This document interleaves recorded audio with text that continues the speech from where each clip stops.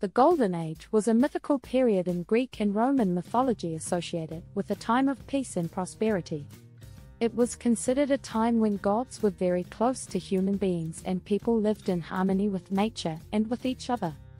In Greek mythology, the Golden Age was ruled by Cronus, the father of the gods, and was thought to be a time when men lived in peace and prosperity, without war or disease.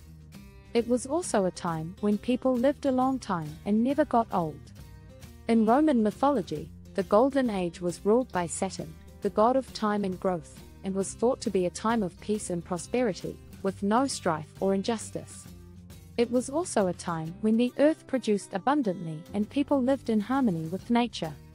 In Sumerian and Babylonian mythology, the gods were described as being very powerful but also very proud and unpredictable.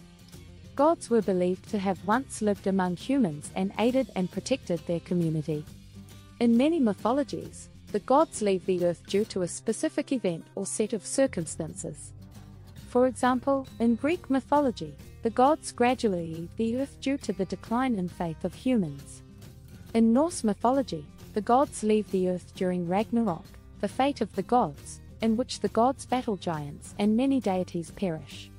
In Egyptian mythology, the gods live among humans until their presence is threatened by human rebellions. Eventually, the gods decide to settle in the sky and rule the earth from there. For the Mayans, the period in which the gods descended from their stellar paths to reach the earth corresponds to the year 3114 BC. Did the gods live with man? Have they gone away? When? And if so, when will they return? Thanks for watching.